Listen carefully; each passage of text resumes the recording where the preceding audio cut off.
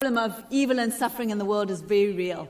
We have only to look at the world. We look at Cyclone Idai in Mozambique and that's spread elsewhere, and we see the very real suffering. We have personal encounters.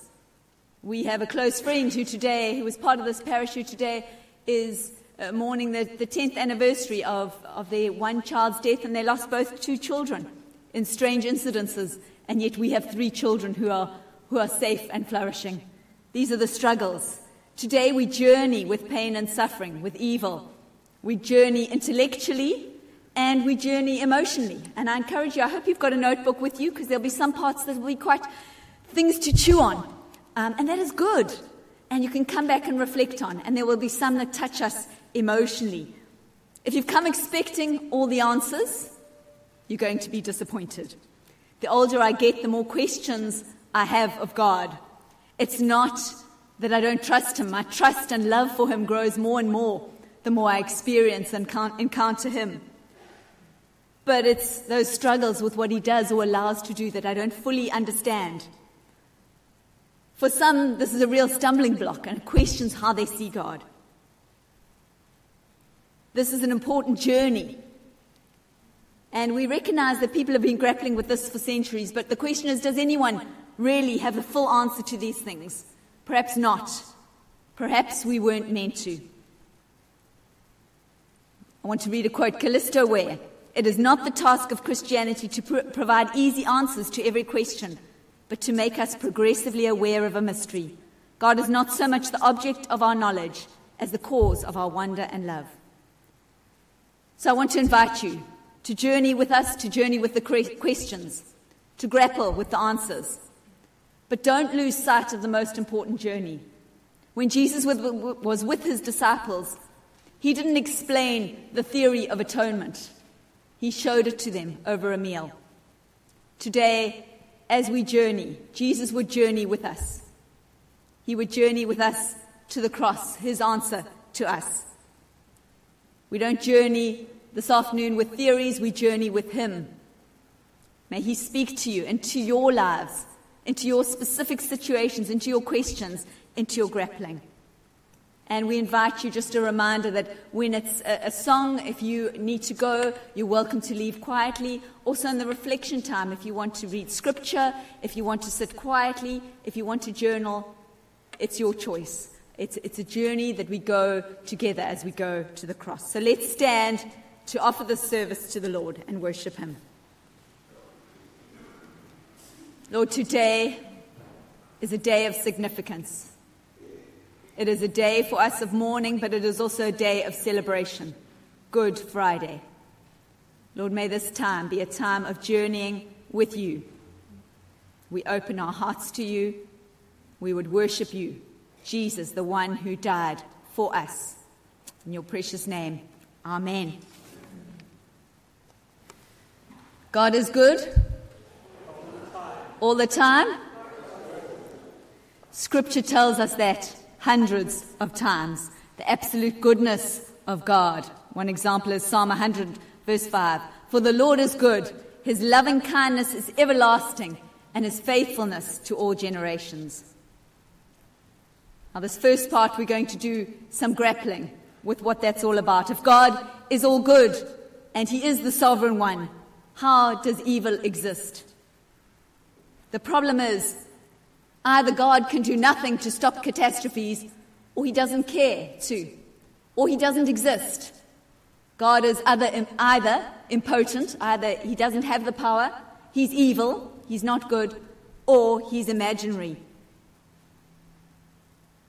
To talk about the problem of evil, we first need to talk about the problem of goodness. While all people struggle with evil on an emotional level and a personal level, it's not a theological problem for most. In fact, it is only for the Judeo-Christian belief that the problem of goodness exists, that evil on a theological basis is a struggle. If we look at other religions, and just to go through them, and I think this is an important journey, for those who believe in many gods, for the polytheistic view, they have many gods that are a mixture of good and evil. So the problem of a good God reigning over all, but yet there's evil, is not an issue. The second one, monism, where all is of the same reality. So there's no separation. All is one. Hinduism, Buddhism are those examples where we're all part of one transcendent being, Brahman. So all distinctions we see in the world aren't really there. And the creator and the created, there's no distinction because we're all one. So even evil and good are one. There's no difference. So there's no issue here because evil and good exist together. Materialism, otherwise known as atheism. There's no transcendent reality at all. There's no God. So all it is about is the evolutionary progress of people. And we mess up because we're on progress. The thing that is harder for atheism to explain is goodness and altruism. Dualism is another easy way of getting over the problem, and we can apply this to Christianity. Some people do wrongly. God produces good, while there's this equal and independent power producing evil and messing everything up on this world. Christianity can easily slide in this direction. It's correct that the world is at war, but dualism gives Satan far more power than is due to him. Because Satan is God, he never has been and he never will be. He is not omnipotent, he is not omniscient, he is not God. He's not omnipresent. As an angel, a fallen angel, he's a created being. And he's subject to God's authority and ultimate control. Yes, we must take him seriously, but we mustn't give him more power than is due to him. Yes, he's at this current time as the prince of this world, but God is ultimately sovereign. He is transcendent. The devil has never been a threat to God and never will be. God in his wisdom is choosing to work all things out for his good. And this is an important recognition for us as we journey with evil. Christianity. Our Creator God is separate from the world. He is good. He's only good. And everything that is good is from him. This very day encapsulates the essence of that goodness.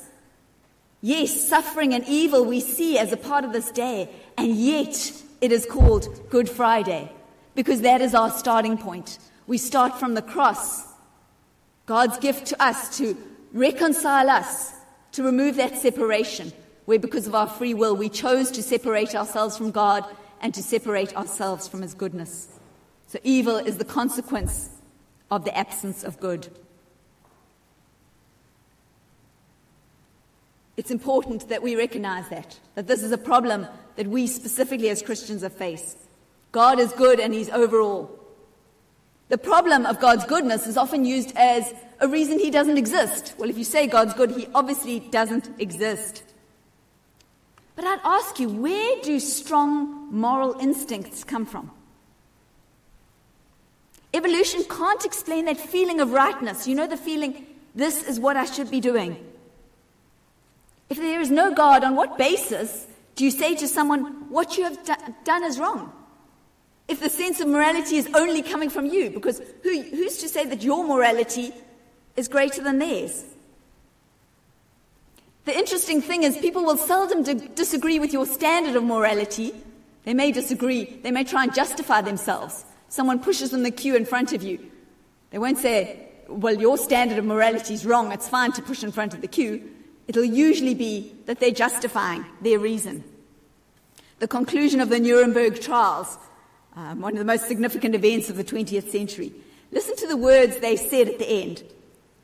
There are some actions that are so intrinsically terrible that they run counter to the proper nature of human beings. What is that proper nature? Which is true, essentially, cross-culturally, across time and place.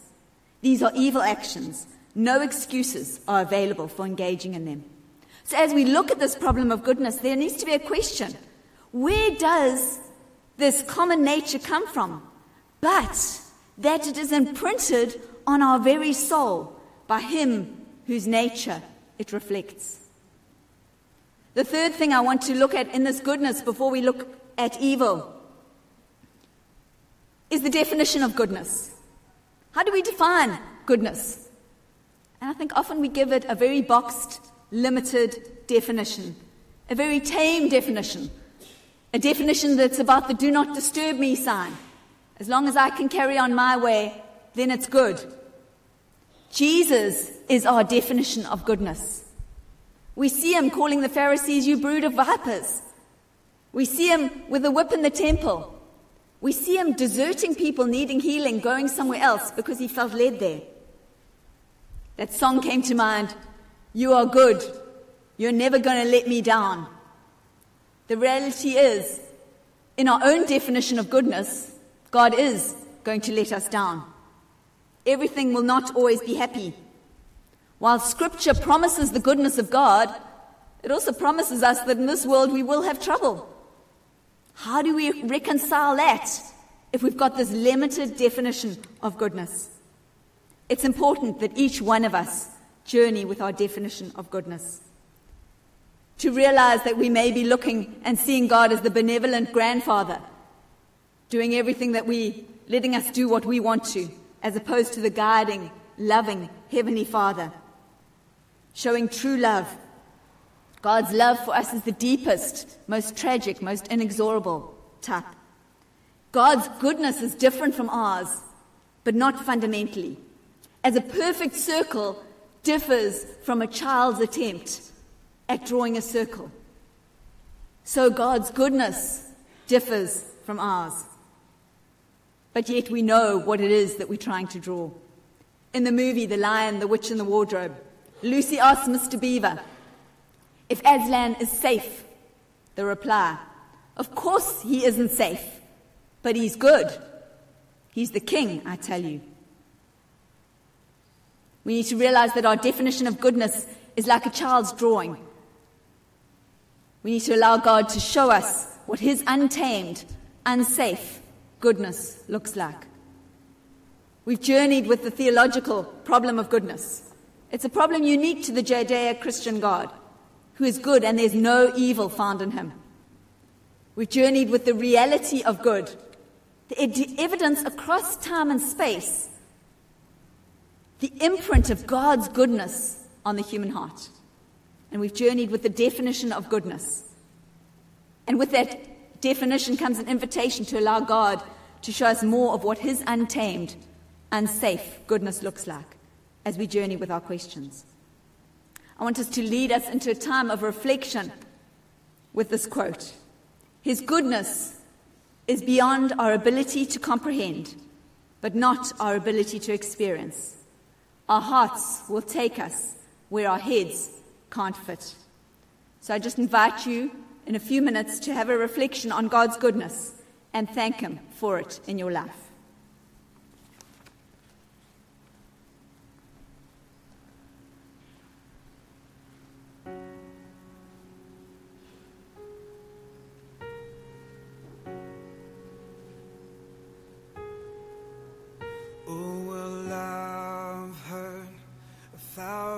Stories of what they think you're like, but I've heard the tender whispers of love in the dead of night, and you tell me that you're pleased and that I'm never alone.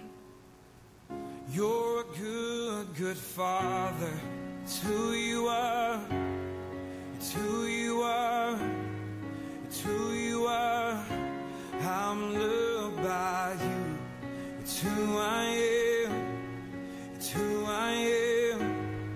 It's who I am.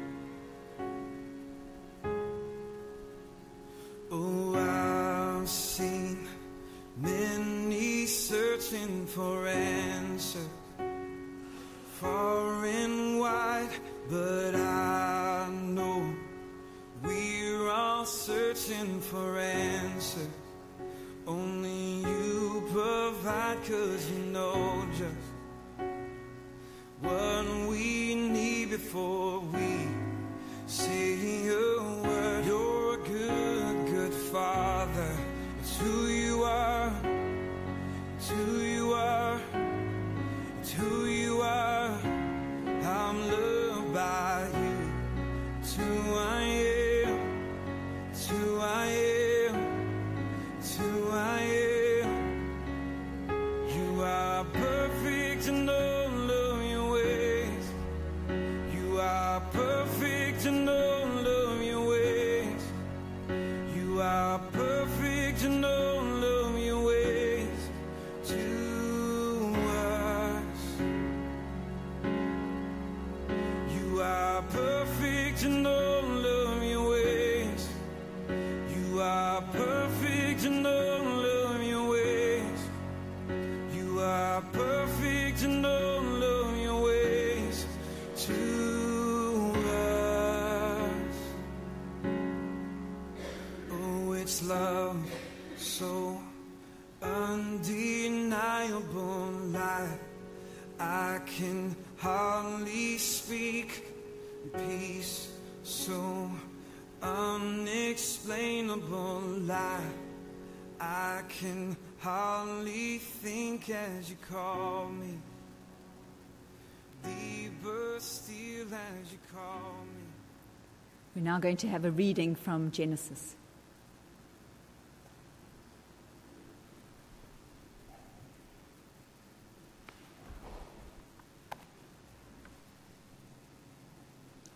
The reading may be found on page 2 of the Pew Bible.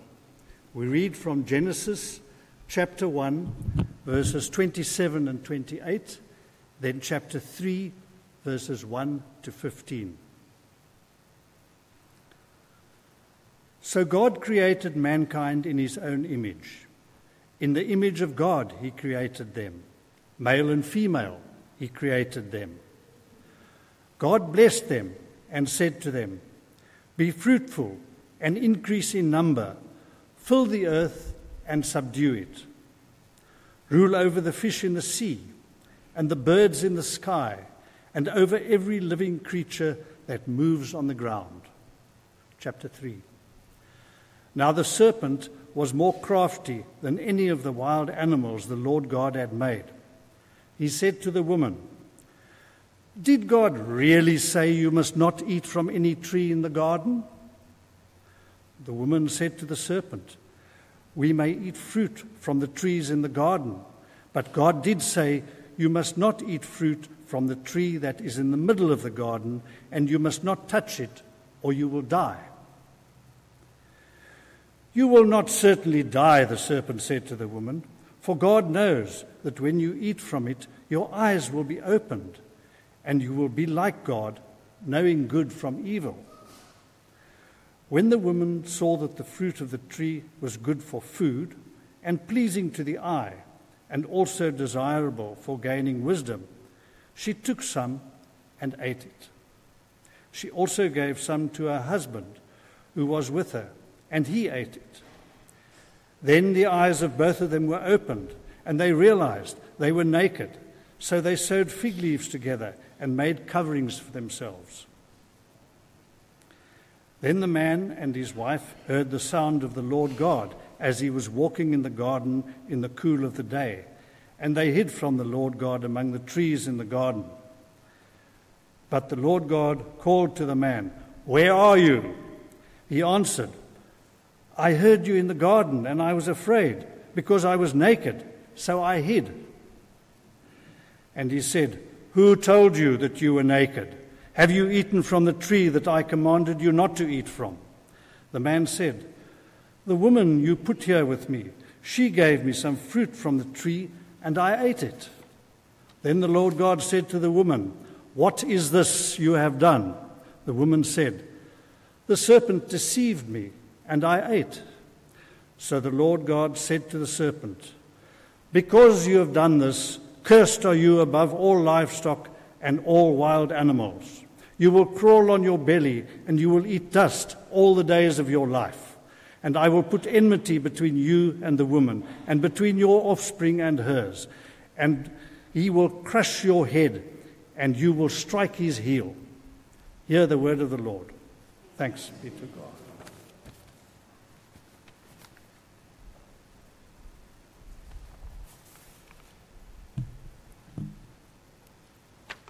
We've looked at the reality of goodness. God is good. In him is no evil at all. But that highlights rather than negates the problem of evil. Either God can do nothing to stop evil, or he doesn't care to, or he doesn't exist. God is either impotent, evil, or imaginary, is what is often leveled at Christianity. We see the moral evil, the rape and murder of a child. We see lots of pain and suffering around us. We see structural evil, or maybe we turn a blind eye to it. Many poor communities with not their basics, while many wallow in excess. And that's tough for the wealthy to hear. We struggle with evil theologically. We struggle with it emotionally. It has a global impact, but it also has a local, personal impact. What does the Bible have to say about evil? And we're starting at the beginning, at the very beginning. God created man and woman to rule and reign over creation. That was their mandate. God's kingdom was full of goodness and life and love. All relationships were in their right way. Right relationship with God, right relationship with each other, with themselves, and with creation. They were created to live dependent on their Creator in love and trust. And then, of course, we see the snake. Satan gets Adam and Eve to question what God said. He plants that seed of rebellion in their hearts. He questions God's motive for giving the command not to eat the forbidden fruit. You will not surely die, for God knows that when you eat of it, your eyes will be opened and you will be like God, knowing good from evil. He accuses God of using his commands to protect himself from humanity by keeping people from being like him, from keeping his power to himself. God is not really good. By questioning the character of God, they're questioning the identity of God. And by that, they're questioning their own identity because they're created in relation to God. And of course, we know the 8. Tragically, through an act, they tried to obtain what was theirs by design. For they were created in God's image. They were like him, but they willfully disobeyed him. The devil lies about who God is, and in turn who we are. It's all about identity. He destroys our identity and purpose. Through rebellion, Satan lost his place of identity for eternity, and he's trying to do the same with that part of God's creation that was made in his image. And the result with Adam and Eve, their eyes were opened, they felt shame, they felt nakedness. There was brokenness in their relationship with their Heavenly Father, with themselves, with each other, and with creation, as they were banished from the garden. But even there, we see a promise. Genesis 3:15. An offspring of Eve, it's spoken of as singular, one offspring. He will crush your head. This is to the snake. He will crush your head and you will strike his heel. The death, but then the resurrection of Jesus conquering Satan. Jesus came as the rescuer. The plan of God, even at the time of creation, to rescue us that right relationships may be restored with him. But why then did God give us free will? Why did he allow us to do evil? I like the way C.S. Lewis puts it. Because free will, though it makes evil possible, is also the only thing that makes possible any love or goodness or joy worth having. A world of creatures that work like machines is hardly worth creating. Can one call that love? We can't imagine why we say God is all-powerful. How can he give free will and withhold free will at the same time? Because the two are mutually exclusive. Imagine God corrected all abuse. You can imagine lifting up something to hit someone. You've got a bat and you're going to hopefully not hit a child, and it turns into something soft that won't hurt anyone. As you're about to hit, it turns into a grassy thing that won't hurt. But then we've got to take it further, because then even as a thought comes into our mind, it's got to be turned into something that is not hurtful. And then there is not free will at all. The happiness which God designs for human is the happiness of being freely and voluntarily united to His unimaginable, His immense love, and to share that love with each other. He thought that worth the risk. He thought it was a price worth paying. The moment you have self at all, there's the possibility of putting self first, wanting to be the center, wanting to be God. That was the sin of Satan. It was the sin he taught us. He taught human beings to try and create happiness for themselves outside of God, apart from God. And it's out of that hopeless attempt that we see poverty, we see wars, we see slavery, we see prostitution, we see these empires being built. The long, terrible story of mankind trying to find something other than God which will make them happy. Why will that never succeed? God made us. He invented us as a man would invent a car. You see, a car is made to run on petrol and won't run properly on anything else. God created us to run on Him. He Himself is the fuel of our spirits. We're designed to feed on Him. God cannot give us happiness and peace apart from Himself, because it's not there. Selfish and cruel people trying to run on the wrong juice. That's what Satan's done to humans. That's what he's done to us. When we talk about evil, think of something evil. You tend to think of something out there. God, fix it. Fix them. I want us to pause. Earlier I spoke of that common standard of goodness ingrained in all of us. It's real and pressing on us. Unlike the law of gravity, it doesn't just happen automatically that we live that out. In fact, just the opposite, and we relate to Paul, who says, what I want to do, I don't do, and the good that I don't want to do, the bad that I don't want to do, I do. Sin is so severe, and it's terminal in every case. It cannot be overlooked. The presence and power of sin has scarred all that God has made. We cannot look on evil without looking at sin. We cannot look at sin without looking at ourselves. See, because there's this gap between that moral compass and reality. We don't want to face it. People are often looking for comfort in Christianity, but the reality is, as we go after comfort, we won't find it. But as we go after truth, we will find both truth and comfort. With psychoanalysis, often it's about getting rid of that shame that one feels, blaming it on something or someone else. And yes, there can be a good element for that. I'm not saying that. But we need to beware. We need to beware, too, of a watered-down definition of good. I mentioned that earlier, but where it's all about being kind to everyone, contrasting with Jesus' table-turning kind of good. I don't know if you've ever cut out a template for something, and maybe you've had to do 50 or 100 of them, and you've used the previous one to copy the last one. And you get to the last one, and it's meant to look like the first one, and there's a vast difference, and you're in trouble.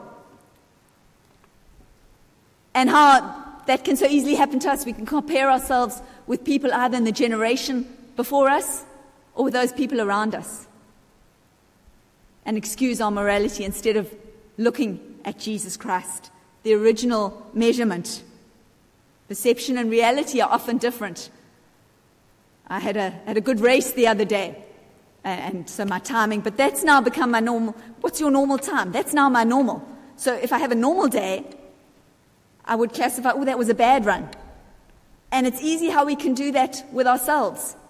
That when we have something that's bad for us, we say that's normal. Sorry, the other way around. When it's normal, we're saying it's bad. When we have a great day, we perceive it as our normal. We long for God to deal out justice. But then we shudder because we know that if God were to do that right now and deal out instant justice, that none of us would escape. For whatever grades and levels of evil there are people in general, we know that there's something that lurks in our own heart. The evil we so much would prevent or punish in others is right there inside ourselves. We might hide it from ourselves, but it's there nonetheless. Also, in things we don't even realize.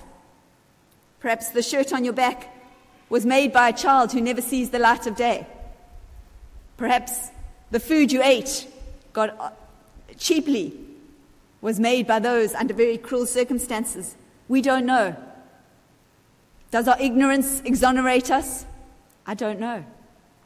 As we try to stand in judgment on God, on the problem of evil, we don't really have a leg to stand on ourselves. Psalm 130, verse 3, if you, Lord, kept a record of sins, Lord, who could stand?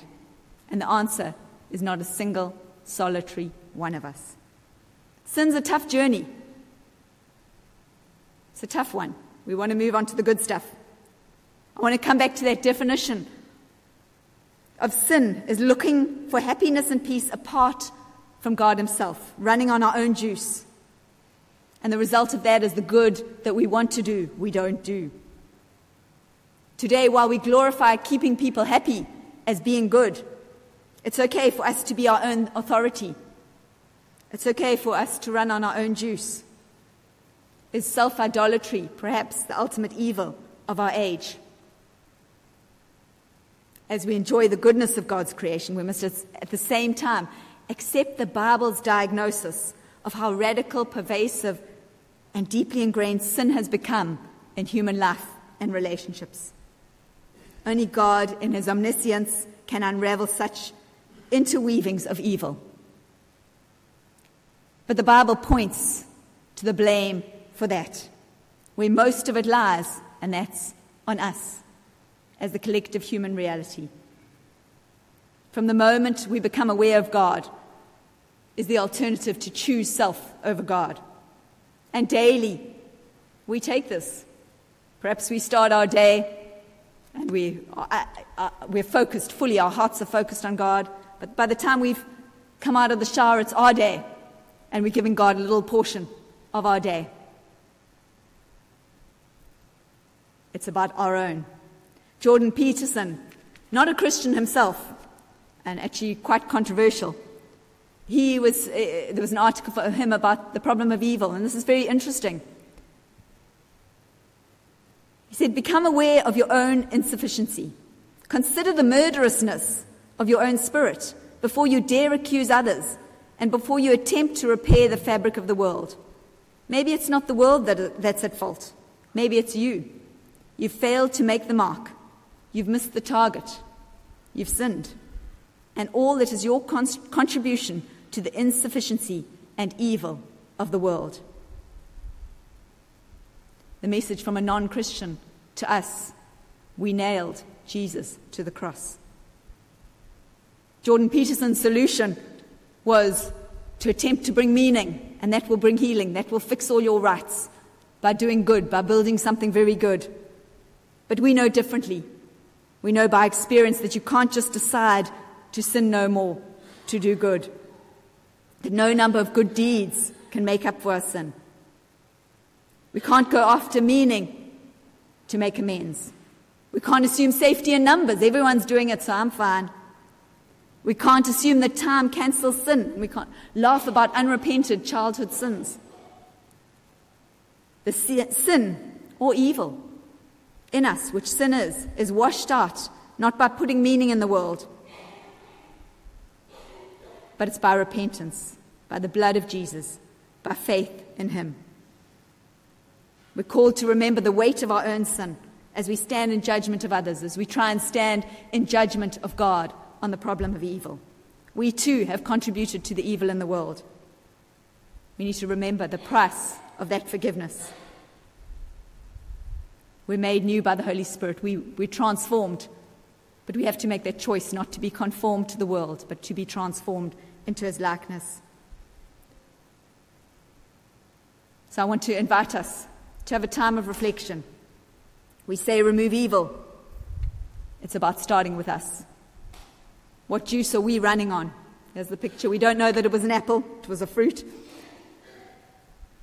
But what is it that Satan would hold out to us that would become self-idolatry for us? The problem of evil is a problem of us. Let's have a couple minutes reflection.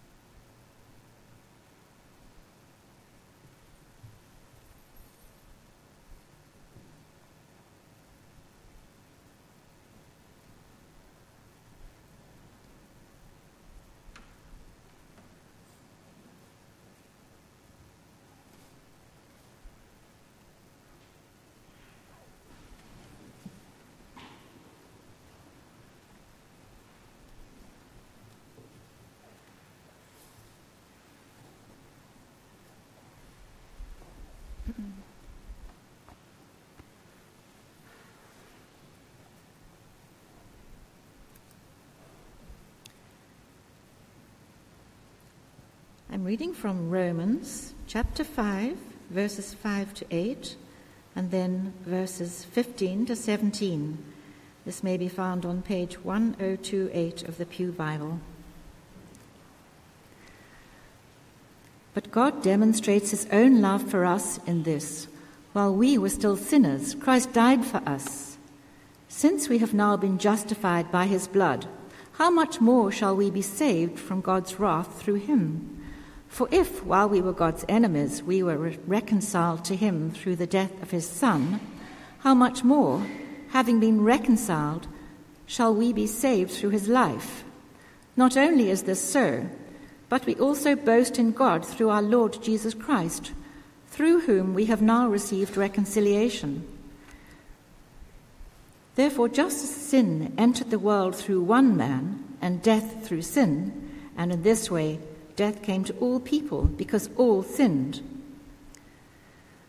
But the gift is not like the trespass. For if the many died by the trespass of the one man, how much more did God's grace and the gift that came by the grace of the one man, Jesus Christ, overflow to the many? Nor can the gift of God be compared with the result of one man's sin. The judgment followed one sin and brought condemnation, but the gift followed many trespasses and brought justification.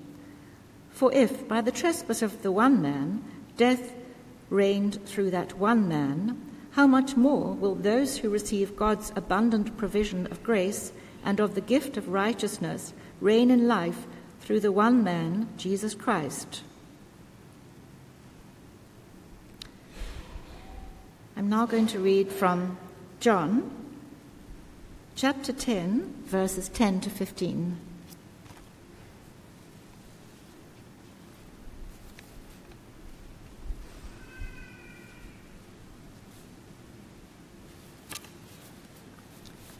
The thief comes only to steal and kill and destroy. I have come that they may have life and have it to the full. I am the good shepherd. The good shepherd lays down his life for the sheep. The hired hand is not the shepherd, and does not own the sheep. So when he sees the wolf coming, he abandons the sheep and runs away. Then the wolf attacks the flock and scatters it. The man runs away because he is a hired hand and cares nothing for the sheep. I am the good shepherd. I know my sheep, and my sheep know me. Just as the Father knows me, and I know the Father, and I lay down my life for the sheep. End of the reading.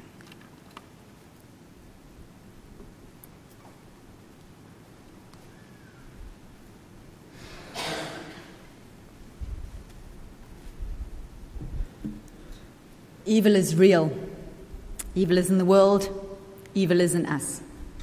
The gap between the moral nature that God has stamped on our hearts and the actions of our lives, and more importantly, the thoughts, attitudes, and motives of our minds and hearts. The constant struggle, even as Christians, to choose and live God's way, when seeming the constant pull to return self to the throne, to live independently of God. We've looked at understanding evil in the context of free will, that free will given to us by a loving Creator who's looking for that response of love rather than an automated response. But there's still gaps. There's still questions unanswered. And perhaps Kevin and Robyn and Steve are going to solve them all. But I think they still will remain unsolved. Evil is not from God, but yet he still works his sovereign plan through it. He works for our good. He chooses to answer prayer for some, for others not. In certain circumstances, we don't understand. Some people like to package it neatly in a parcel. I don't believe that it can be done. Evil, inexplicable, horrible evil just does not make sense. And I'm sure every one of us can think of one example at this moment. But surely that's the image of God in us responding to it. The very essence of evil is the negation of all goodness. And sense is a good thing. Evil has no proper place in all creation, so it shouldn't make sense. It did not intrinsically belong to the world that God created. And it does not belong to that when God will fully redeem his world. While we grapple with evil,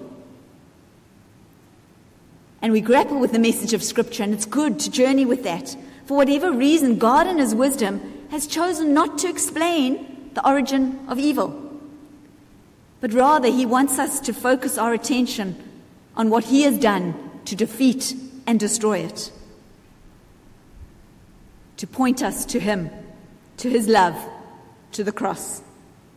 The starting point for the struggle against evil, as Tim Keller said, is not the question of why does God allow evil and suffering.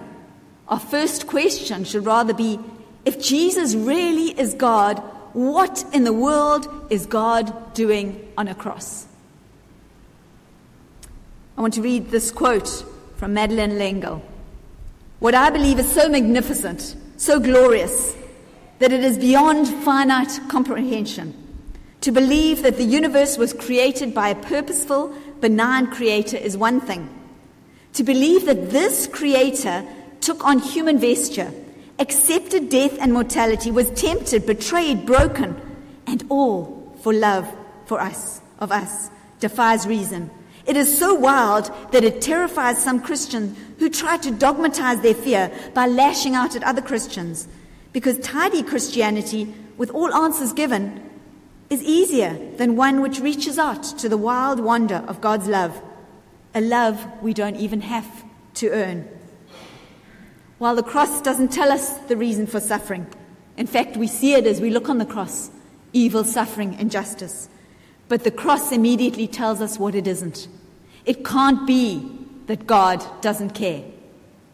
It can't be that God isn't sovereign, because God planned the cross before creation. You see, we don't accept Christianity because of its wonderful explanation for evil and suffering. We accept it because Jesus Christ is the risen Lord and King. Everything follows from this. Everything follows from this. I want to end by coming back to the beginning, to the garden. Satan didn't come into the garden and violently take possession of Adam and Eve. He couldn't. He had no dominion there. You see, Adam and Eve had been given dominion. They had been given rule and reign. They had been given those keys. So his temptation to them was to get them to put themselves on the throne, and by doing that, hand the keys over to Satan as they made their agreement with him. And to this day, it's through agreement that we set ourselves up against God as our own lords. And it's through that the devil is able to kill, steal, and destroy. Mankind's authority to rule was forfeited when Adam ate that forbidden fruit. It says in Romans 6:16, you are the slaves to the one whom you obey. In that one act, humankind went from ruler over a planet to the slave and possession of the evil one. All that Adam owned, including the title deed to the planet with its corresponding position of rule, became part of the devil's spoils.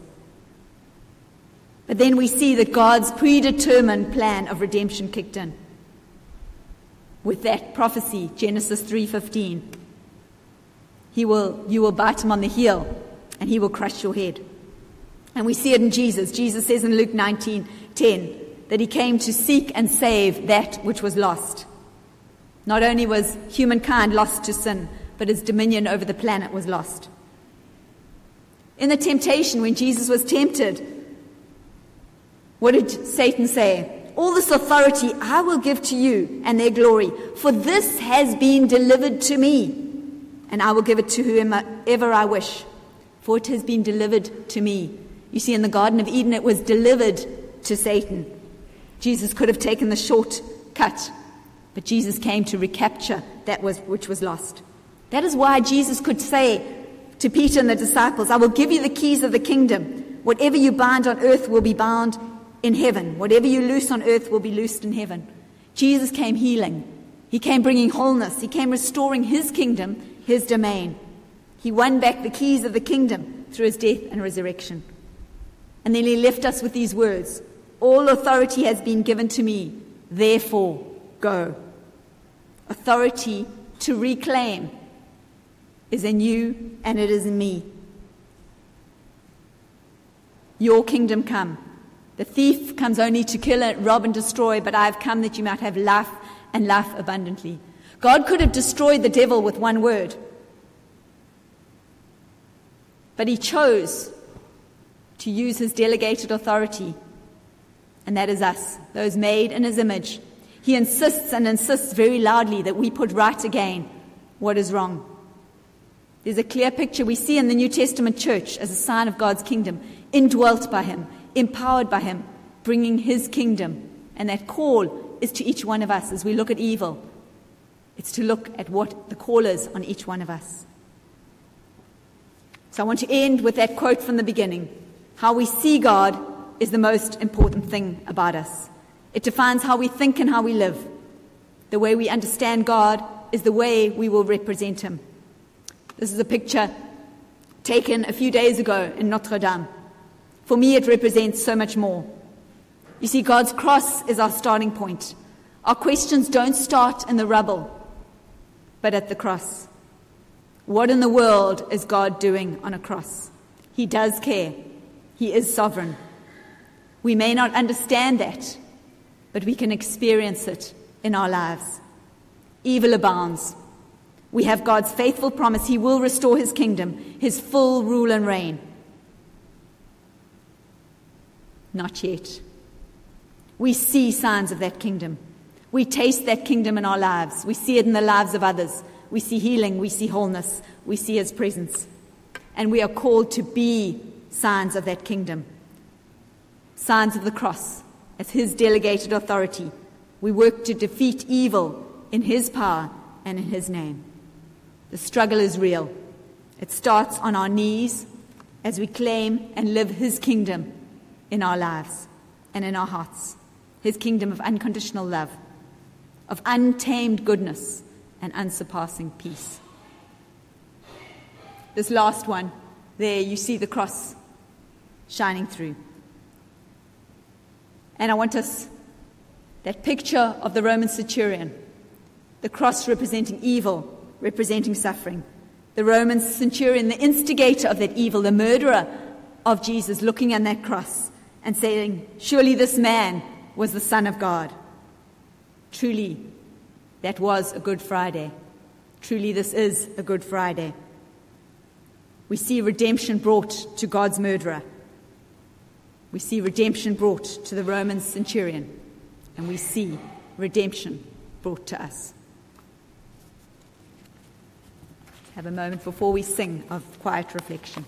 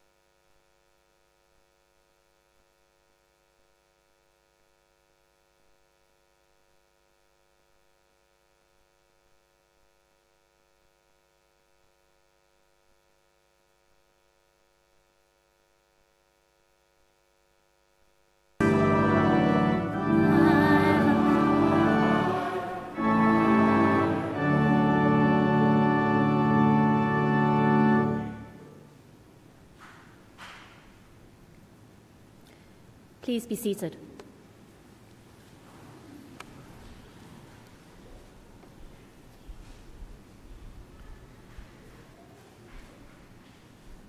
John 3:16. We know it well. For God so loved the world that he gave his only Son, that whoever believes in him will not perish, but have eternal life. The issue of suffering is probably one of the most frequently raised objections to the Christian faith. As broken people living in a fallen world, pain and suffering are woven into the fabric of our existence. As Mandy has said, suffering is not a problem for all religions. Not everyone wrestles with it the way we do. So why is it such an acute problem to us? Because it challenges our very belief that God is both all-powerful and all-good. If he loves us, and he has the power to end suffering, why doesn't he? Why would he allow us, his children, to experience pain, sorrow, loss, grief, loneliness, distress, despair, injustice, guilt, helplessness, hopelessness? We talk about the question of suffering, but maybe that's the problem. Maybe we're looking at it the wrong way. What would happen to our experience of suffering if we asked a different question?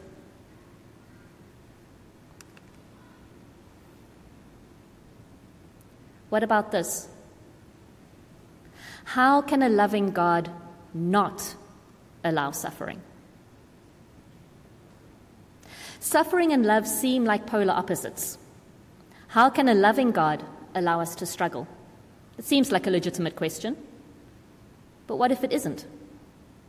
What if it's the wrong way around? What if a better question is actually, how can a loving God not allow us to suffer? What if he allows us to suffer because he loves us? In the beginning, God created man in his own image. 1 John 4 verse 8 tells us God is love. So it follows that we were created in the image of love.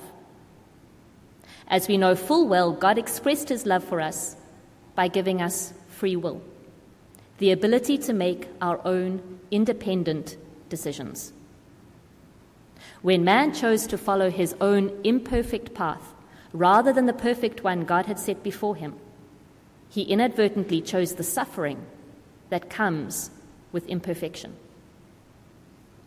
Though the all-knowing God knew this would happen, he still gave us our independence. How could he not? Suffering is a consequence of choice. Choice is central to love. God is love. When we ask God to remove our suffering, we're asking him to remove our choice. Since you cannot have love without choice, that would mean asking him to remove himself. Removing his love would mean stepping away from us. Is that what we're really asking for? C.S. Lewis puts it like this: it would no doubt have been possible for God to remove by miracle the results of the first sin ever committed by a human being. But this would not have been much good unless he was prepared to remove the results of the second sin, and the third, and the fourth, and so on forever. A world thus continually underpropped and corrected by divine interference would have become a world in which nothing important ever depended on human choice, and in which choice itself would soon cease from the certainty that one of the apparent alternatives before you would lead to no results at all, and was therefore not really an alternative. Because God loves us, he has to give us choice, real choice. This means allowing us to choose things that are imperfect, things that he would not choose for us. If we experience suffering as a result of this, let it be a reminder, albeit a painful one, of God's intense love for us. God allows us to suffer because he loves us.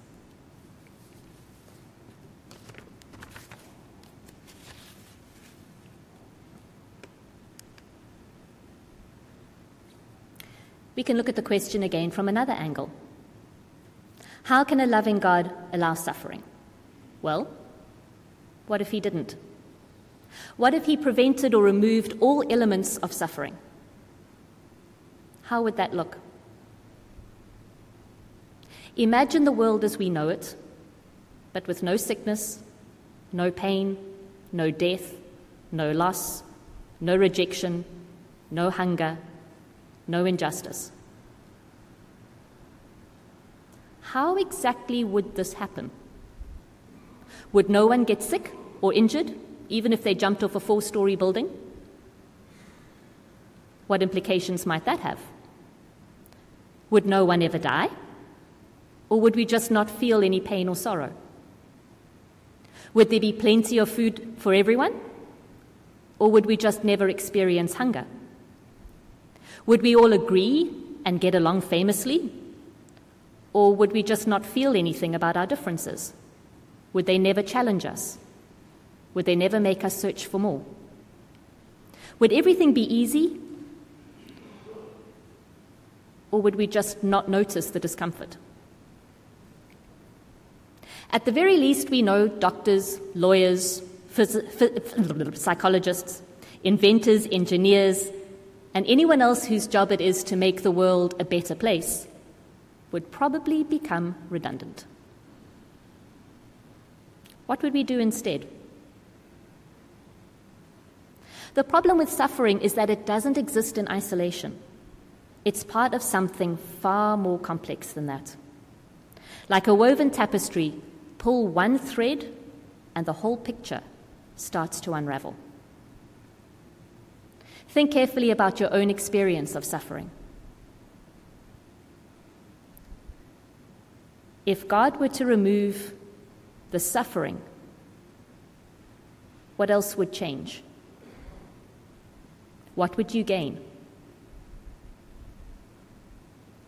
What would you lose?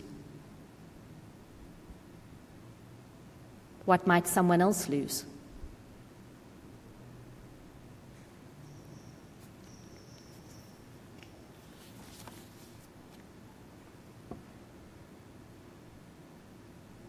So if he allows us to suffer because he loves us, and removing that suffering would have consequences far greater than we could possibly imagine, can we use another question?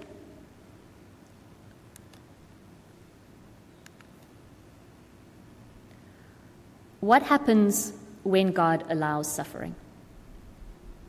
Not if, but when. Reflect again on your own experience of suffering. What happened? What happened before? What happened at the time? What happened afterwards? What's been happening since?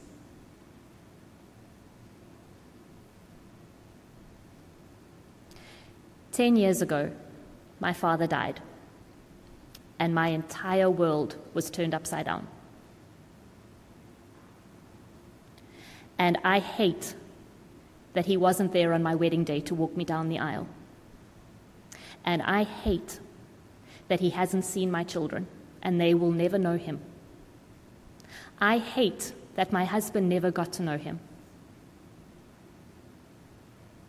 But the lessons I learned while he was sick, while he was dying, when he died, and what's happened thereafter, they've been absolutely mind-blowing. Would I rather have him here? Some days. But in a big way, God has more than compensated.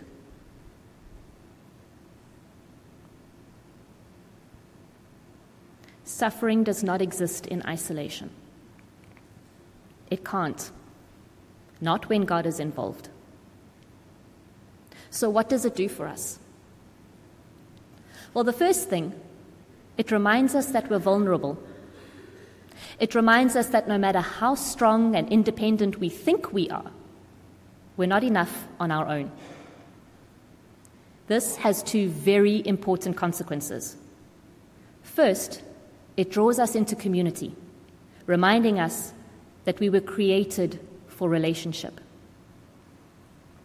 The first thing we did was break our relationship with God. Suffering takes us one step closer to his original plan for us. Secondly, suffering draws us closer to him, closer to his heart. Our breaking hearts cry out for comfort, for answers, for something we can't find anywhere else. When the world leaves us empty, we turn to the only thing that can make us whole. Whether we look for him or not, suffering gives God an opportunity to show himself. Sometimes he chooses to stand front and center by performing great miracles or bringing great changes. Often he works through others to bring healing, comfort, truth, or relief. But always he works within us, offering love, joy, peace, patience, strength, courage, and the promise that we're never alone. Any of us faced with suffering will at times ask what the purpose of it all is and where God can be found. Paul himself, who experienced intense suffering, tells us that we can be absolutely sure that God is working in our lives through it. He says in his letter to the Romans, "We know that in all things, God works for the good of those who love him, who have been called according to his purpose." God doesn't cause suffering, but he certainly uses it. And if we let him, he can take the tangled mess of our circumstances, straighten out the threads, and stitch them carefully together to make something more beautiful than we could ever have imagined. Think again of your own experience or experiences of suffering. How is God using them? How is he using them for you? How is he using them for others?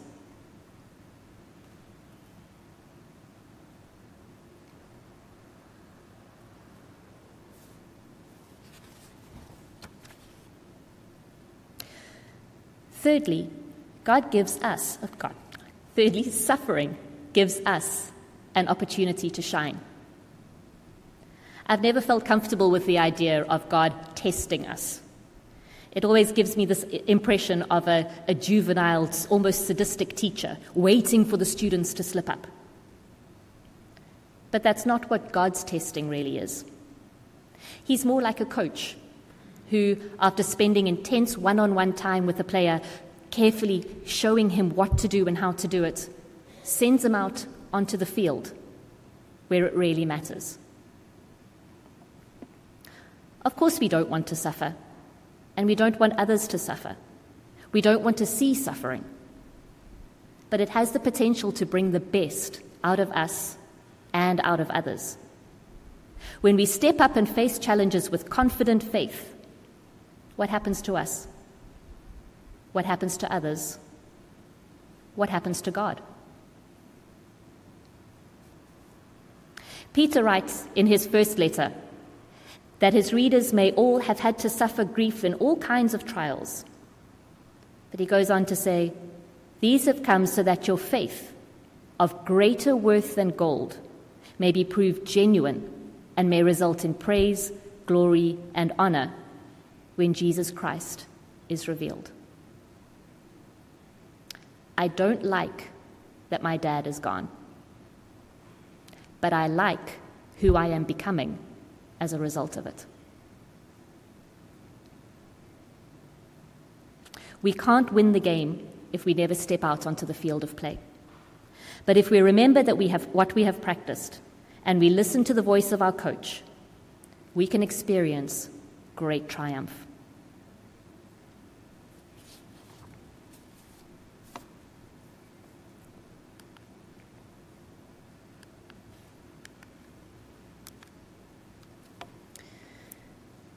What about another question? How long will a loving God allow us to suffer? It's one thing to stub your toe. It's another thing not to walk for the rest of your life. If God is our loving Father, how long will He allow us to experience pain? A wise parent believes in loving discipline. This means allowing a child to experience the negative consequences of bad choices. But a loving parent wants a child to be happy and fulfilled.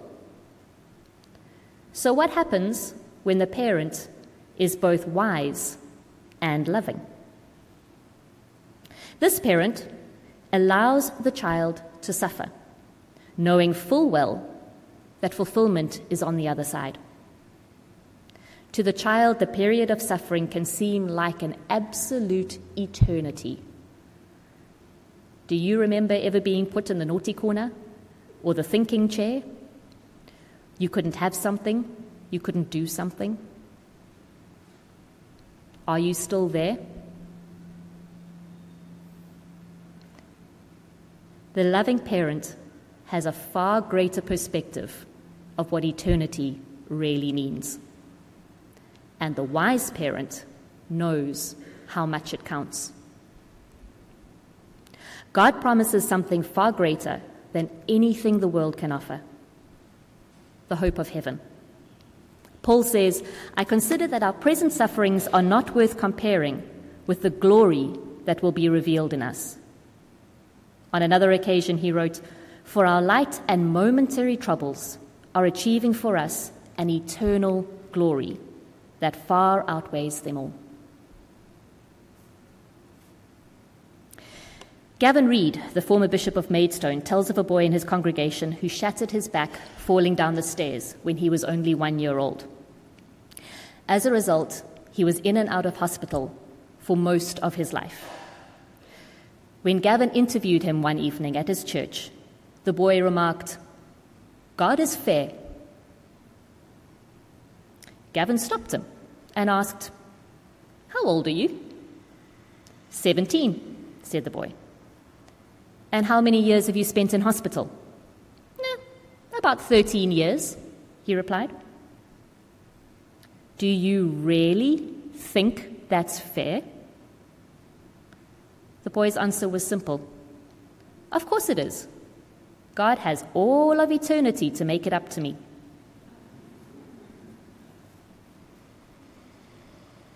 One of my favorite comedians is Billy Connolly, and one of his best-known quotes is, "I don't understand why people talk about life being short.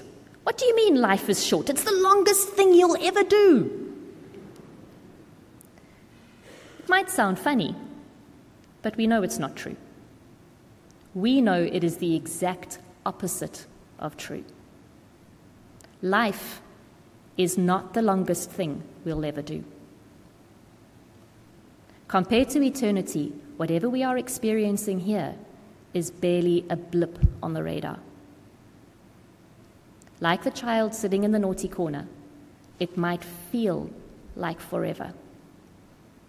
But we have the assurance that our loving, wise, good parent knows what's on the other side, and he knows how much it counts.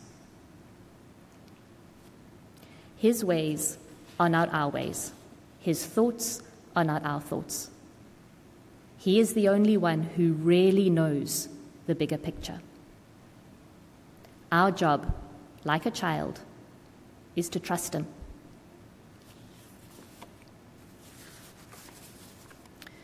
We have one last question. What on earth is God doing on a cross?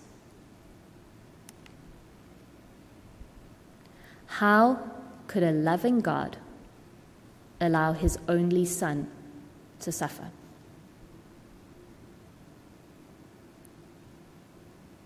Let's bring it back into the context of Easter. This is Good Friday.